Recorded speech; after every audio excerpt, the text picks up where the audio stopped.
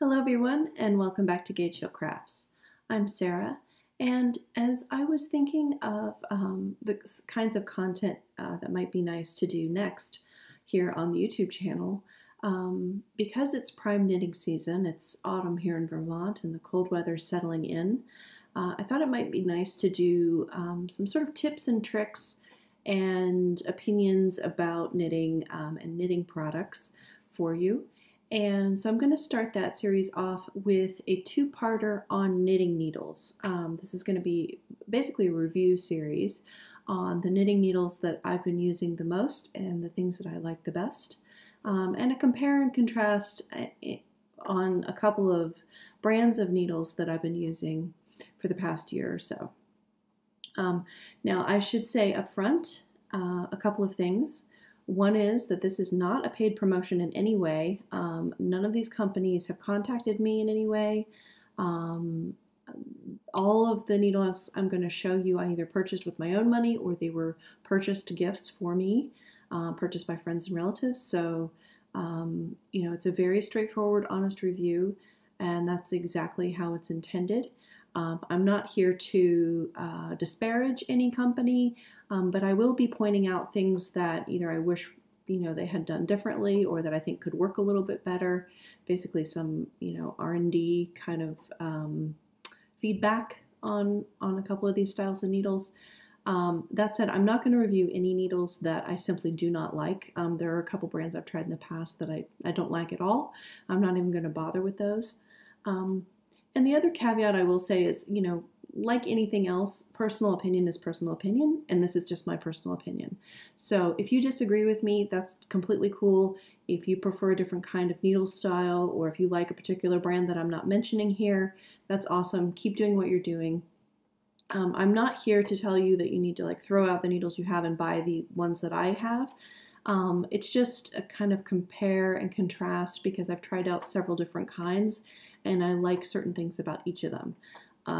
So that might be helpful for you if you are either shopping for a new set of needles, or maybe you're dropping hints as we lead up to the holiday gift giving season.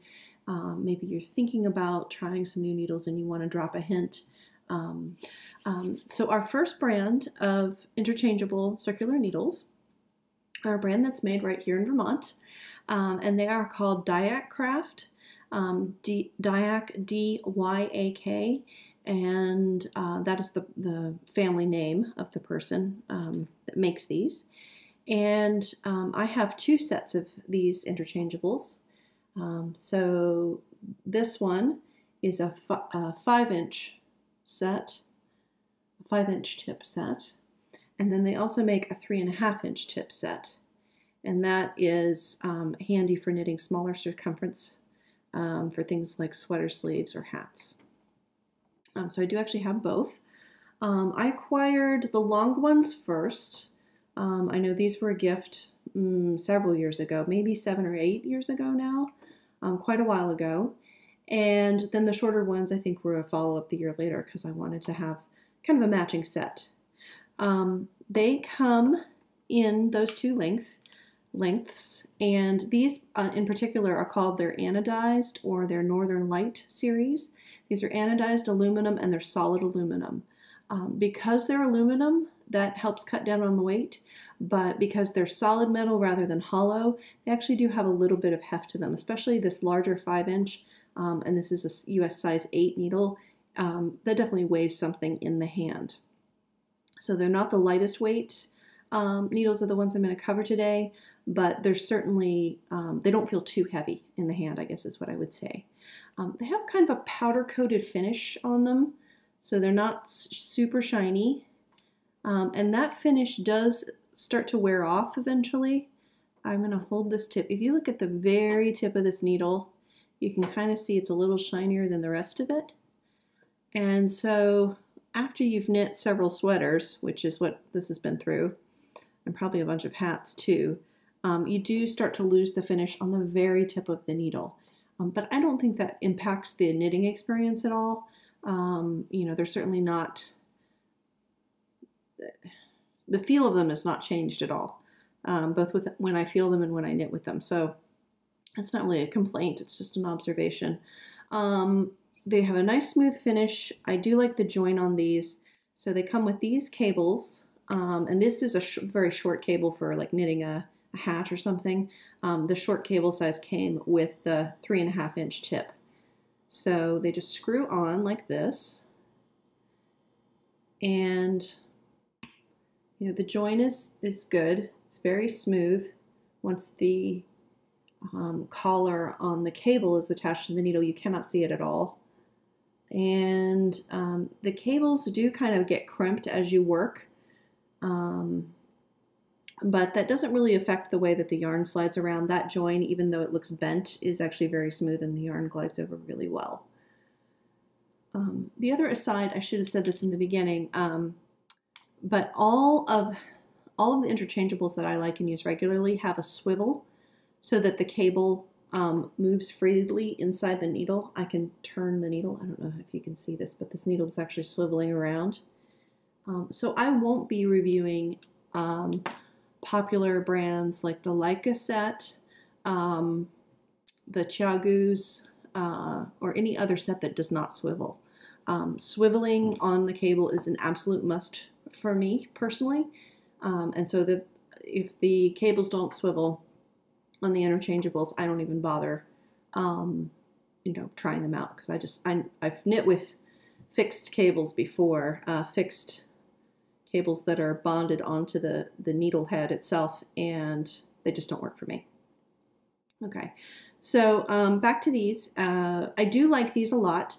My only complaint is that I've had trouble with them unscrewing. But the thing about a needle unscrewing from the cable is that you do get some warning. You can kind of feel that as you're knitting. And in general, I don't lose stitches off of the needle when it's partially unscrewed. You might get a loop of yarn, a stitch down in there, and that's annoying because you have to kind of fish it out and get it back up on the needle before you can screw this back in. But I'll talk about a remedy for this in just a second. The other thing I'll point out is that you don't need any kind of special tool. There's no hole in here for a tightener. That might have helped eliminate the unscrewing problem. I don't know. The hole is also handy if you want to put in a lifeline, especially if you're knitting something complicated like brioche or lace. That's where it's difficult to fix your errors as you're knitting along. It's nice to be able to thread a piece of dental floss through the needle, and then as you knit one row, that dental floss is pulled along with you, and then you have that stiff piece of fiber holding your stitches on that row, and that way if you have to rip back, you're not going to rip back too much or lose stitches and make a small problem into a big problem. So that would be my only thing that I'd want to see added on here, is a hole in the needle head, or sorry, the cable head, so that you could add a lifeline easily. But there are other ways to do that. You can just use a darning needle and string a lifeline in. Like I said, these I've had probably the longest, definitely the longest, and I do like them overall. They're not terribly pointy. I would say the 3.5-inch seem to appear to be a little pointier. The taper on these is a little bit longer, so the 3.5-inch might be a little bit easier if you're working something like cables where you have to, or a funky lace pattern where you have to do something like purl through the back loop a lot.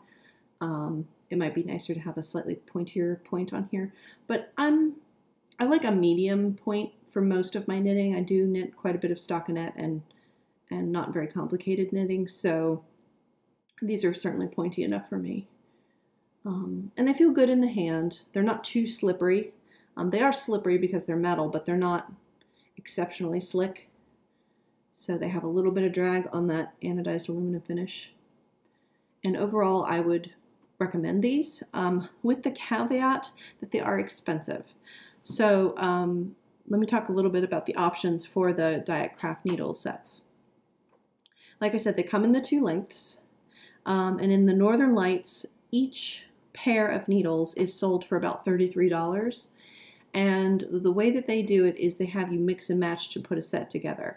Now the mix and match is a little bit of a misnomer, in my opinion, because they consider a set to be 8 pairs of needles, but they only have 8 sizes US 3 through 10.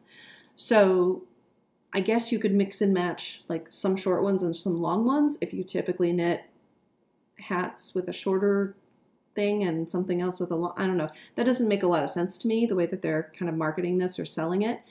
So basically the set is all of the sizes. You don't get any price break, but you do get some extras like extra cables, some stoppers, and a little case for them. But the set of 8 pairs of needles retails for $263. So that's, you know, that's pretty high compared to the other ones I'm going to talk about today. If it's in your budget and, you know, you care about either supporting like a US manufacturer or a small business, then certainly I'm sure that's worth every penny, and it's nice to know that your money is going to support a family and not a big corporation. But I also get that that's, you know, that would be definitely top of price range for myself. Like I said, these were gifted to me, so thank you, Mom. But that's just something to bear in mind. The other offerings from Diet Craft, they do make their needles in other materials. So they have a black nickel finish, which is the anodized aluminum again, but they're coated in a black finish. And those are even more expensive. They're almost $40 for a pair. And again, you can put together a set for yourself. But that looks like it would be pushing $300 for a set. They also have something they called heavy metal, which are solid stainless steel. So those would be heavier than the solid aluminum needles. The nice thing about those is that they come in a smaller size range. So where the aluminums end at a size 3 on the smaller sizes, the heavy metals go down to a US 0. So a US 0 through 3 are what those are sold as, and you can get them in as small as a 1.75 inch tip length. You can also get the 3.5 and the 5 in the heavy metals. So if you knit a lot of lace or, I don't know, I guess a lot of socks or something, and you need a shorter needle for that, or you just need a smaller diameter needle, the heavy metals would be the way to go. Those right now, as of the time of recording, which is mid-October 2019, are on sale on their website. So if you're watching this around that time, the sale price on pairs of needles are between $16 and $20. And again, you can put together sets. So, you know, check that out. I don't know what the normal retail price is. They don't list it on the site right now. They just have the sale price.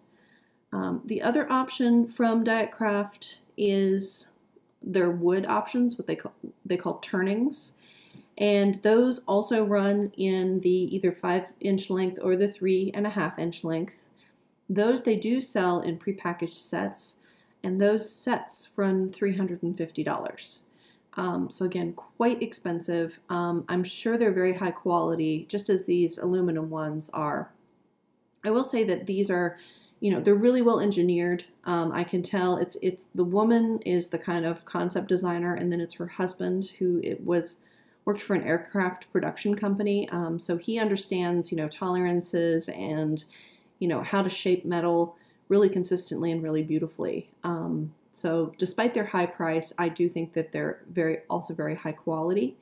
But that said, they are, you know, the most expensive needles I'm going to talk about today. Probably not the most expensive on the market. I'm guessing signatures are probably even more than these are, but I don't have signatures. So take that with a grain of salt. Another way that you can save money on these, though, is that they do have a seconds section in their online store, which is dietcraft.com, and I will put links to all these makers in the show notes for this episode. So check out their seconds section, or keep an eye on it. Maybe sign up for their newsletter if they have like coupons or sales. You could save some money on them that way. So that's Diet Craft. I'm not going to give like a star rating or anything. I would just say they're very well made. I've been using mine for a very long time, and I do like them overall. I like them even more now that I've solved this unscrewing problem for myself, which again I'll talk about in a minute. And I would recommend them with the caveat that, you know, I understand that not everybody's budget is going to accommodate the price point for these. So there you go. All right, next up are hedgehog fibers, and I have to show the case. Hedgehog fibers are a company out of Ireland, and they do make, they're mostly known for their yarn, which comes in bright neons, a lot of like crazy speckles and amazingly overpowering colorways. And that kind of continues with their accessory sets. So this is a very blingy holographic gold plasticine that they use for their case. And then the needles themselves are a rose gold finish. So, you know, more bling if you're in. I think you can see the rose better if I hold it up this way. But more bling for you if you're into like the fancy, shiny, pinky stuff. I will admit I did not get these based on the color. I got them based on the pointiness and on the recommendation from another podcaster who had reviewed these and given them high marks. And at the time I was kind of frustrated with my Diet Crafts for unscrewing, and so I thought, okay, if I can find something that uses a different attachment mechanism, then, you know, that's going to solve my problem. So that's kind of why I ordered them. These come as a larger set than the Diet Craft. So here you have 11 pairs of needles. They go down as far as size US 2, so you get one size smaller, and up to an 11. So you get 9s, 10s, 10.5s, and 11s. They come with 6 cables in 2 different textures, which I will show you. So these are the cables, and they come one of each in each texture. So they have a stiff version,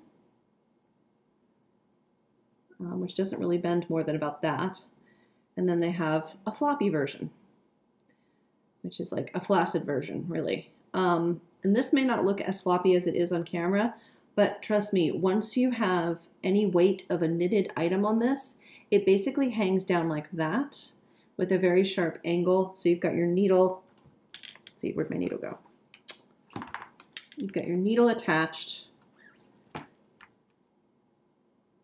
and then you've got your knitting on here, and it basically hangs down here, which means that your stitches cannot flow up nicely onto your needle and onto you know, the gangway to become knitted if you're working. So I do not like these cables at all. I think they're completely useless, and I don't know why they include them in the package. I would just rather have more of these stiff ones that are still plenty flexible, but actually hold your knitting up so that you can move your stitches onto the needle to get knit.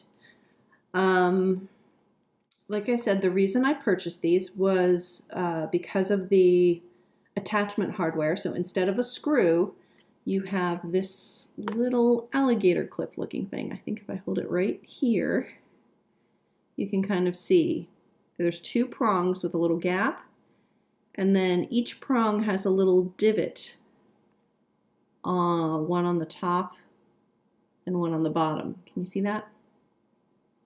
So the way these work is that the divots slide into this part of the needle, and they click in here. And so these little bumps here kind of grab onto the inside of the end of the needle and lock into place. And then this does swirl. So where can I hold this? So you can see this needle pivot. Watch the little hole. It rotates around as I rotate my finger. Okay. So there you go. They swivel. Now this might look like you could thread a lifeline through because it has that little hole here, but you can't because sometimes it's blocked because that hole is actually part of the attachment mechanism to attach the cable onto the needle. So again, no option for a lifeline here. This is a very dramatic change in diameter to get from the hardware up to the full circumference of the needle. And so I did find that a little fiddly, trying to scooch stitches around sometimes. Also, where that hole is, it's a little bit rough. If I run my hand over that, I can definitely feel it. It's a bit sharp. And so for a very delicate yarn or for a lace weight, thin yarn, I might be worried about that getting caught on there. I didn't actually I knit this sweater on these needles, and I didn't have that problem, but this is an Aran weight wool yarn, and so it's not going to be as delicate or as fiddly to knit with as a thinner yarn.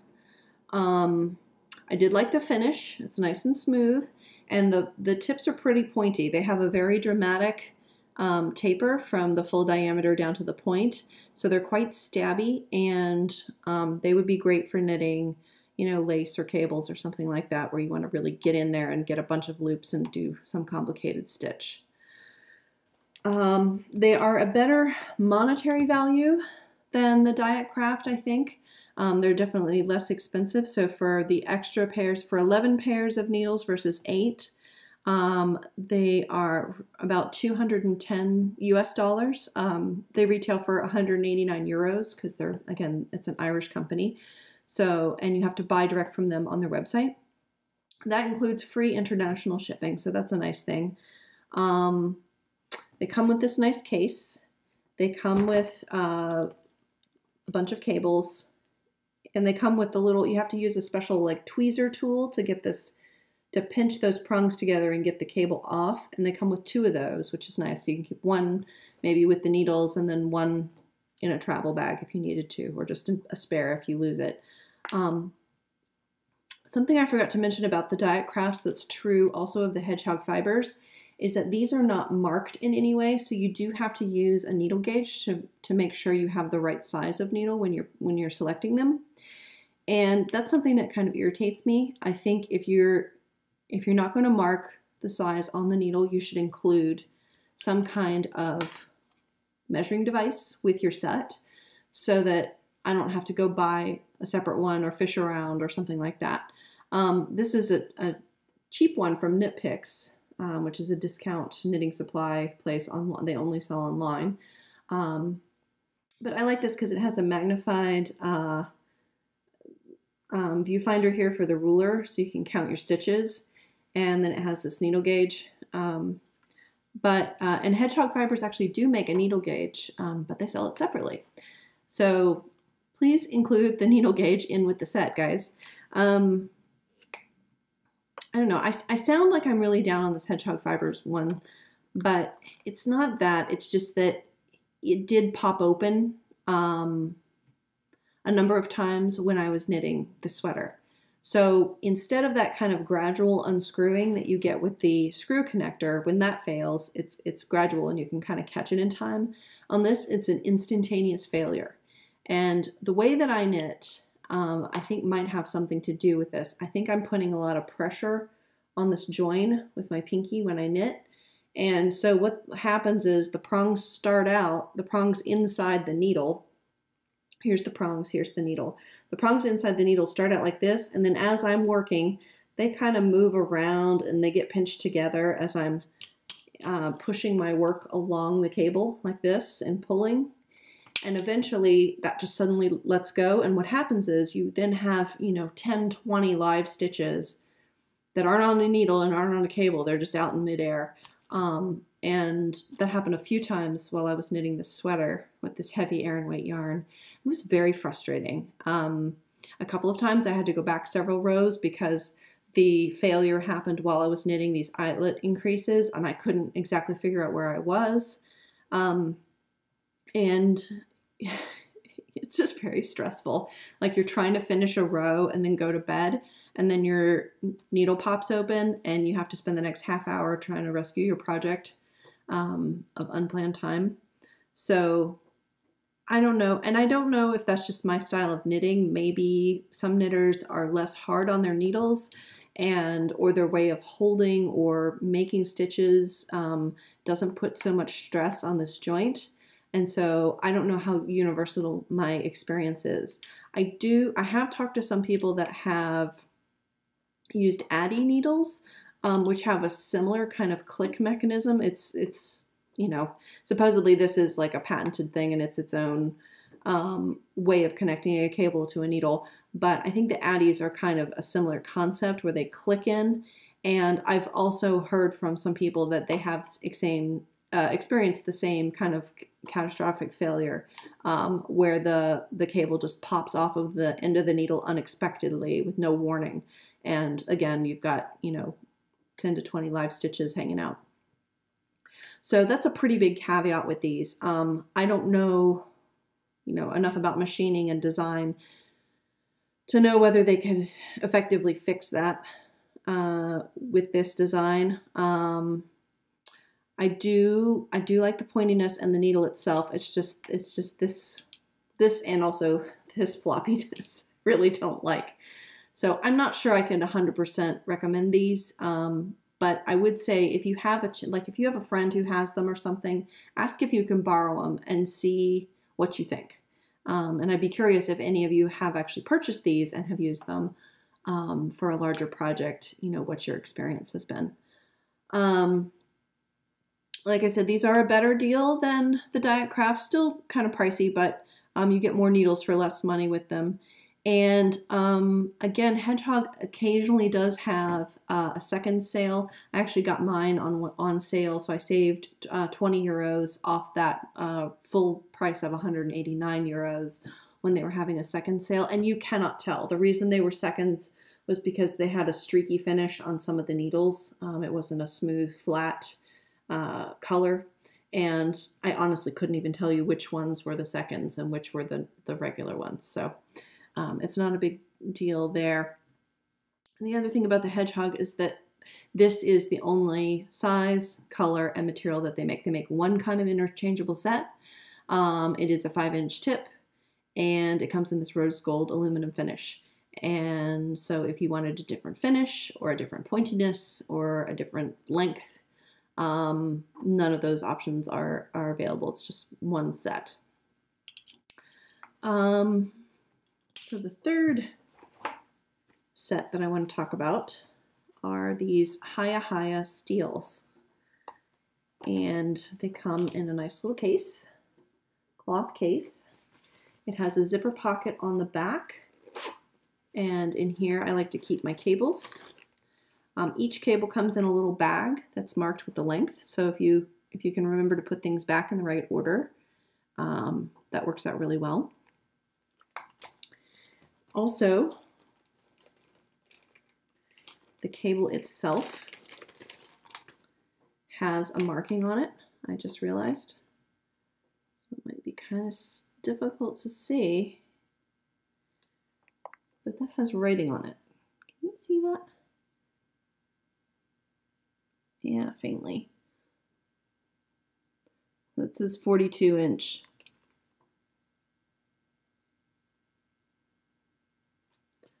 Cable. So that's really nice. These are a nice, they're flexible, but they're a stiff plastic. So they're similar to the stiffness, they're a little thinner, but they're similar to the stiffness of the stiffer Hedgehog Fibers cables.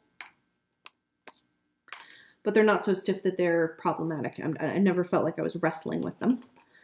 The needles, so they come in this case, you flip it open, and then you have this little like guard to keep your tips safe and clean. And then the needles themselves look like this. And again, the needles are also marked, they're etched. I think you can see that. With the size, so these say Haya 7 US 4.5 mm. So they have both the US and the metric sizes. These do screw on. So they screw on like that.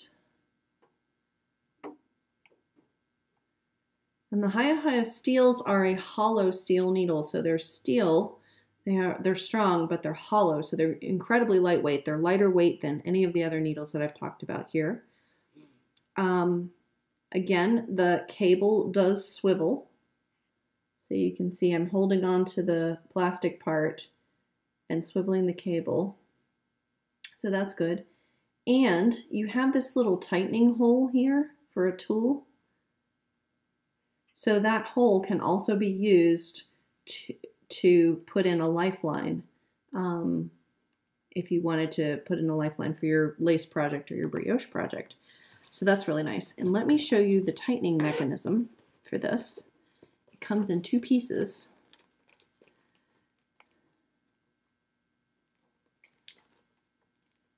Sorry, it's kind of small. So you have the little T-pin, which you could use just a regular, like a knitting blocking pin or something, or even a paper clip. So you put that through the hole on the cable, and then it comes with this little silicone grabby thing. It's a little piece of silicone matting like you would use for like a silicone baking sheet or something. But it's just a small oval, and you hold onto the needle with that and then tighten with the little T-pin thing in the hole, and that gives you a nice tight fit. And once this is tightened on here, I have never had these unscrew. And I have knit an entire sweater with these as well. I've also knit a number of accessories with these. So bravo to Haya Haya for getting the hardware just right and making it so that it really does not unscrew. Now I was going to tell you about my problem solving with my diet crafts. So these don't have the hole, but Haya Haya includes 2 of these little grabby guys in their set. So what I learned is if I hold my diet craft needle with one of the grabbers and hold the cable join hardware with the other and really tighten as tight as I can and pinch as tight as I can, that is, 95% less likely to come unscrewed. It's really helped a lot, and it's made me actually fall back in love with my diet crafts. I was on the fence about these because they're kind of a luxury brand. I thought maybe I'll just sell these on an online auction and buy some other stuff. But I'm actually going to keep these now because I've solved that unscrewing problem, and that was really the only problem I had ever had with these. So thank you to Haya Haya for actually improving my experience with another brand. The Haya Hayas come in a smaller set, so they actually break up their sizing among 2 sets. The one that I have are a 4-inch tip, and again, these are the Haya Haya steels. So a 4-inch length. They also come in a 5-inch length, which would be comparable to, let me grab the right one here, comparable to these. And I guess they're counting this in the length too.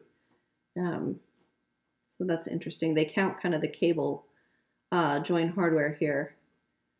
But anyway, there's that for your comparison. So 4-inch.